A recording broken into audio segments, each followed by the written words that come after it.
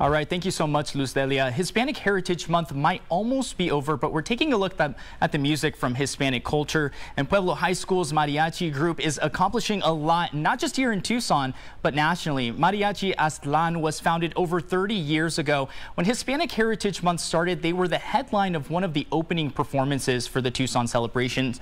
Students from freshmen to seniors are in the group, a lot of them carrying on this tradition after generations. We're in it because we love it and it's our passion, it's our life, and I hope people just understand where we come from when we're playing our music. It's something that we enjoy so much, and it's in us, it's in our blood, you know? Mariachi Aztlan is now looking to go to Orlando, where they will get to workshop with a group called Mariachi Cobre. They're asking for people's help with fundraising, and you can visit kega9.com for more details.